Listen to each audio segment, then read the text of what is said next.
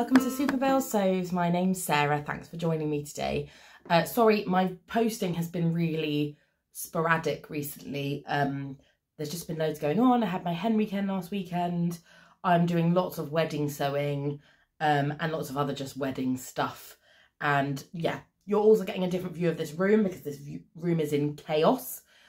We moved it around because one of my friends stayed for the hen, and then I've been sewing up flower girl dresses, and there is an obscene amount of, I've got these like mass lengths of fabric to make them, so it's chaos. So I've just changed the view for today, and hopefully we'll be back in front of the fabric soon.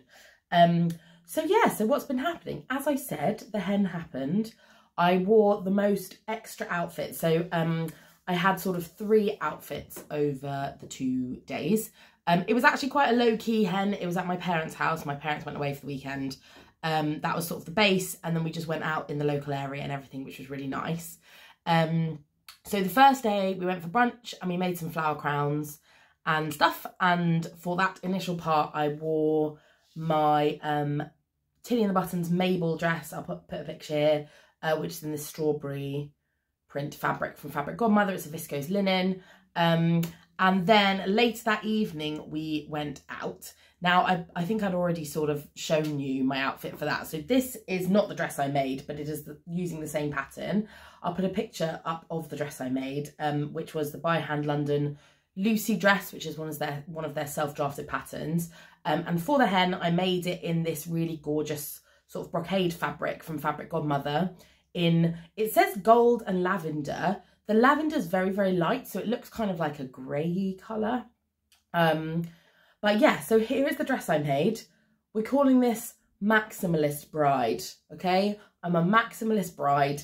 I also have here to show you the little matching bag I made. So this is the Sew Over It bow bag. Really, really speedy sew. You can sort of see here so for this layer, I used the reverse of the fabric. And then this is the main side, and then on the back it's just plain, and then it's got a nice zip. The only thing that I should have done that I didn't do was I should have top stitched the zip. So we've got this nice rose gold zip and some nice lining.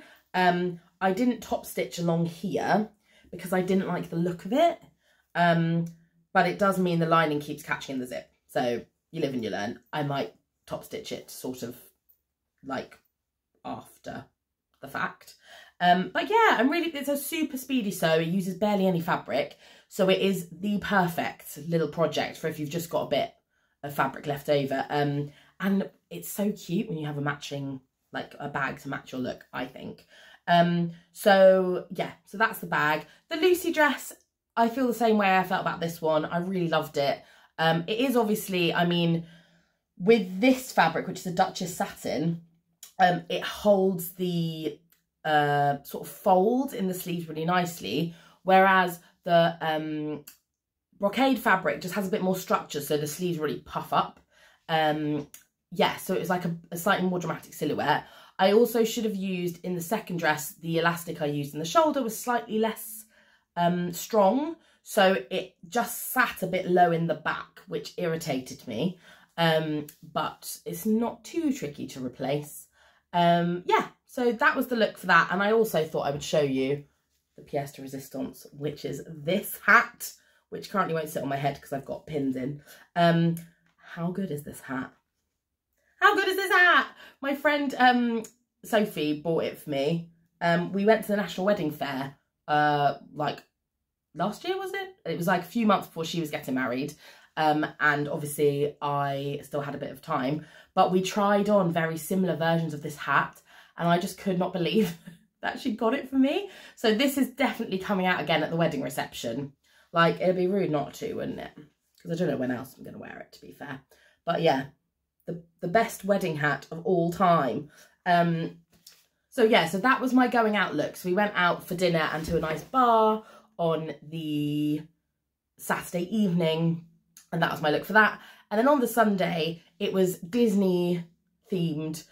So one of my favourite Disney films was Moana. And they had got all these like nice flowers for our hair, and these, I can't remember what they're called, the strings of flowers you wear around your neck. And like these coconut cups to drink out of. and then they'd put all this food out, and it all had labels that linked it to like Disney stuff. So there was like there were these like breadsticks with chocolate on the end, and they were like the fairy godmother's magic wand, and there was just all sorts. It was really, really good, and just so thoughtful, and they were so kind. And then we played games. They'd all bought different games all day, so we played games and just chatted, and it was honestly such a nice weekend. I felt really lucky, really loved, and yeah, I had a great hen. Love my outfits.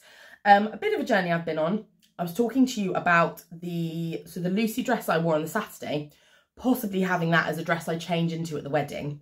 But another thing that happened this week is that I went to collect my actual wedding dress, and it is so good.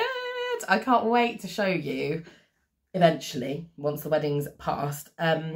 It's a designer called Studio Lavana. Now, I think I've said this to you before. I know a lot of sewists like to make their own wedding dress.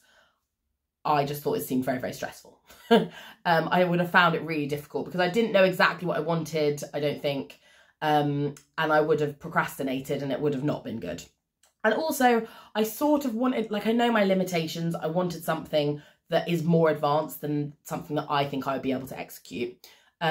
So I went to collect my dress. It's by a brand called Studio Lavana, and they specialise in plus size dresses. They have really interesting designs. So I think often with plus size wedding dresses, they're quite limited, or they can be a bit like old fashioned, or I think they just assume that you just want to look a certain way. And with these, they have really loads of different styles. It was sort of every type of bride could find their dress in their collection. But the really cool thing is they let you switch things around for free. So for example, you can say, I like that dress, but I want it in that fabric, or I like this dress, but I want these sleeves, or I want to add this, or I want to take this away. And they don't charge you any extra for that, which is amazing. So I had obviously tried the dress on, but there are a few things that they changed that I asked to change. So ultimately, when you put it on again, it's a new dress. It's your personalised dress. And the changes were so perfect. And like, I just couldn't find a better dress for my taste. I just loved it.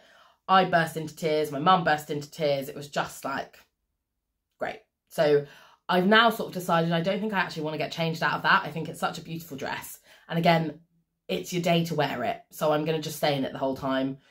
If it gets uncomfortable, I'm just gonna suffer to look beautiful. I'm just gonna add the hat and then be ready for party time. So yeah, so that's that. Now, one other wedding-y bit to show you. Now, I wasn't gonna share all the stuff on here, but I don't know how many people who are like coming to the wedding really watch my YouTube videos anyway, because obviously they're a bit niche. So I thought I'll share it with you guys, my YouTube friends. So I finished one of the Flower Girl dresses yesterday. Now I say finished very loosely because I need to hem it, because I've got to wait for, this is for the youngest Flower Girl to come round, so I can just check the skirt length before I hem it. I'm also toying with a couple of things. One is I've currently got some horsehair braid pinned into the hem. And I haven't decided. I think I want to see it on her to decide whether that's the route to go down or not.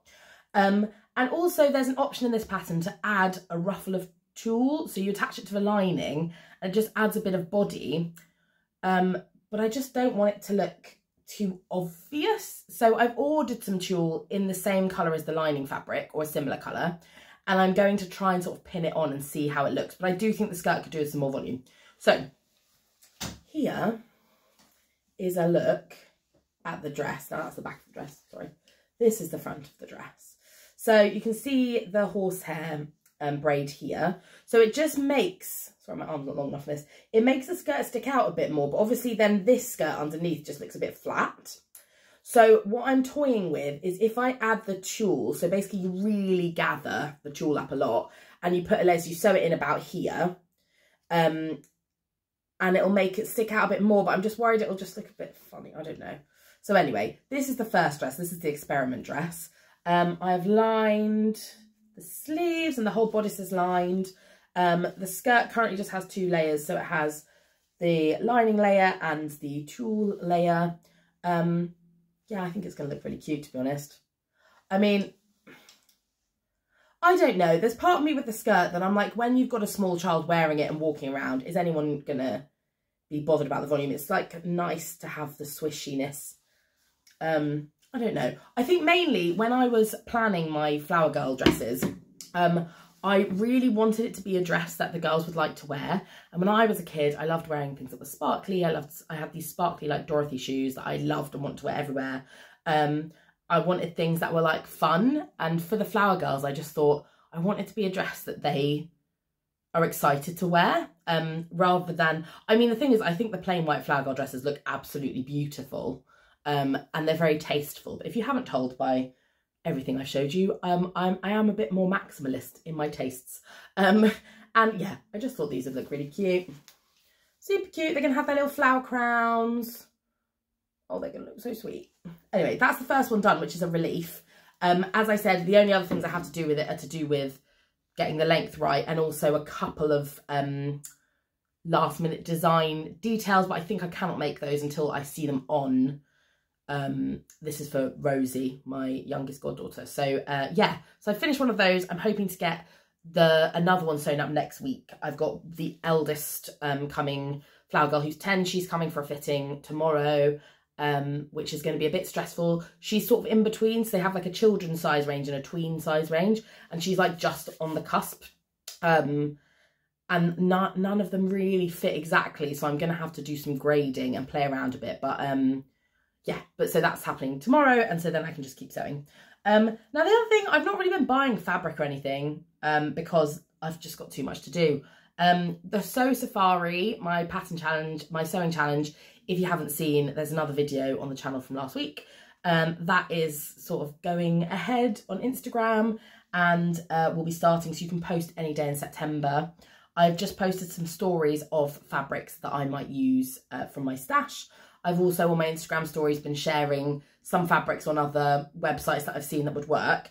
And I'll probably do a YouTube video with some of those things as well. So if you don't look over on Instagram, I will do a video at some point. It's just too much happening at the minute. But the one thing I did buy was from System Intaka. Now, I don't know if you've shopped from them before. They have really gorgeous range of often quite like bright, really beautiful quality fabric. And the other day, Sandeep, who runs System Intaka, or Mintaka, I don't know how you say it, she posted that they had these patches, and I just thought they were so pretty. I went on to buy one specific one, and then I ended up buying 3. So the one that I bought and went on for initially was this. Now, I don't know how well, there you go, if I hold it like that, it doesn't reflect too much. I thought it would be really nice on some pyjamas. I was initially thinking, because I'm going to make pyjamas to wear for the wedding, like the getting ready. And initially I had sort of thought that this would work well on that. But in hindsight, I don't know that it would. I think I just wanted the patch. But yeah, so that was the one that I went on for, which I thought was very nice. Now, when I was on there, they had a series of animals. And one thing, so me and Nathan, when we'd been together a few months, he went away for a wedding, his friend's wedding, which was in Sicily, and I couldn't go because I had a singing contract. And he came back and he bought us these matching turtle necklaces, and we both still have them. I'd say for the first 2 years after that, we both wore them every day. And so I found this little turtle patch, and I couldn't say no. I just thought it was really cute, and I like the sort of celestial vibe. Like, I mean, there's not a zodiac sign of the turtle, is there? But I just like the celestial vibe and the colour palette. I think it's cute. So I got that. And then, because I can't control myself, they also had this enormous scarab beetle, which, again, I just thought on a sweatshirt is going to look so good. So I think I might make, is it the Sew House? I could make the Billy sweatshirt, or Sew House 7... What's that sweater pattern called? I can't remember what the Sew House 7 sweater's called, but there's a Sew House 7 sweater pattern. It's got like a little funnel neck. You can make like a cropped one or a longer one. And I just sort of feel like this would look cute on one of those. So yeah, couldn't control myself. Terrible. And now I've discovered this brand. It's called, oh gosh, it looks like French. I don't think I can say this. Malicieuse.diy. MALICIEUSE.DIY. I'll pop them on here. They'll be on Instagram. So this could be a slippery slope because the patches are just really cute. I did check for this large patch. I googled because I didn't know. I was like, am I overpaying for it? Because it wasn't cheap. But actually, a lot of the other comparable patches of this size and detail were about £30, and this one was £17. So yeah, so I feel like that was a pretty good deal actually. So they are iron on, and whenever I use patches normally, I'll iron them on and then you just sew around the edge, just because otherwise they sometimes come off in the washing machine, which I learnt when I made a jumper for my godchild, and the llama fell off. So yeah, so that's it from me. So as I've said, it is going to be a bit more sporadic for the next few weeks. Wedding's less than 2 months away. I've got 3 more Flower Girl dresses, and I presume you don't want to see every single one because they're going to look the same. So that's probably not the most exciting thing to show you. I've obviously got this sewing challenge I'm running as well. Yeah, there's too much happening. Going back to work in a couple of weeks. Yeah, so I do apologise if I'm slightly less regular in my posting. I promise, once the wedding is out the way, I'll be back into a routine. But it's partly just that I don't think I have as many interesting things to show you if I'm just sewing up the same things all the time, which is the joy of weddings. So now for that, so as I said, I've got the 4 Flower Girl dresses to do, which will be quite time consuming. I've got the big sew off coming up, so I need to cut out my projects for that. So I'll update you when I've picked exactly what I'm going to sew. And then other things for the wedding, I'm going to sew some nice pyjamas and a robe. I'm going to make some little bags for the kids to have their activity packs in for dinner. Is that it? I think that's it. And then we're going on a mini moon just after that. So once I get the wedding stuff sewn up, we're going to Scotland just for a few days. So I'm not going to go crazy sewing things for that, but I might use it if I have time as an opportunity to get some of my autumn makes on the go. So I need to have a think about that. But yeah, thanks so much for tuning in. I hope you're really well. Please let me know what you've been up to. If you're thinking of doing the Sew Safari challenge, let me know. If you have views on what I should do with the bottom of my Flower Girl dresses, let me know that too. And yeah, have a great week. See you later, guys. Bye.